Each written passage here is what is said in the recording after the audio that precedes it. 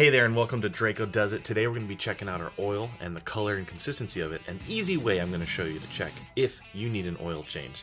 Alright, as usual, let's get right to it. Alright, tools you're going to need. Some white paper towels will come in handy, and some gloves, whether you use the plastic ones or the rubber ones, whatever you want to use. Those will come in handy. I think I'm just going to throw these guys on for now. The white paper towel is so that we can check out the color of our oil. Move these gloves. So locate your dipstick and then pull it out. And what you want to do is you can look at the color on the dipstick itself, but what you want to do actually is kind of wipe it on the paper towel and do both sides. And what you want to do is compare the colors, and I'm trying to get some sunlight on it so you can really see the difference. And so this right now, my oil is pretty darn clean.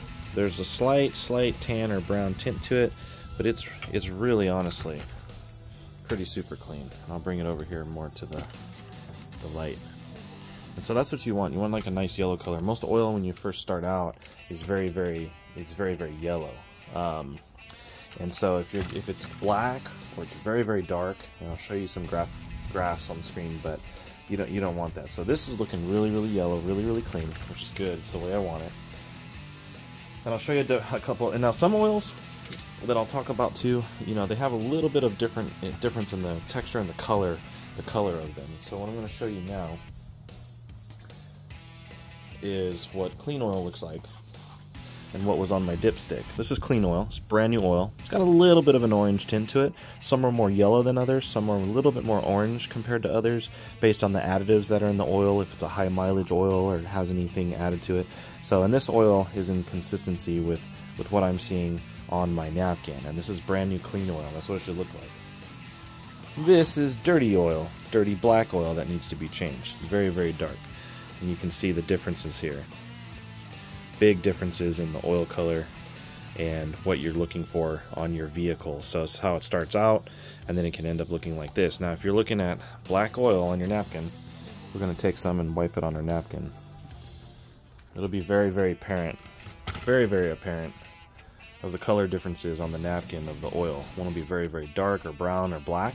Black is really bad. Brown, dark brown and dirty needs to be changed, and the nice clear yellow is what you want. And it's easy to see on a nice white napkin or white piece of paper the colors of your oil and what you're looking for. Oil was pretty darn clean on my car. Let's check the truck. So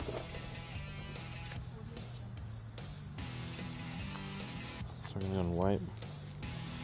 This one's got a little bit more brown to it, but it's still pretty clean.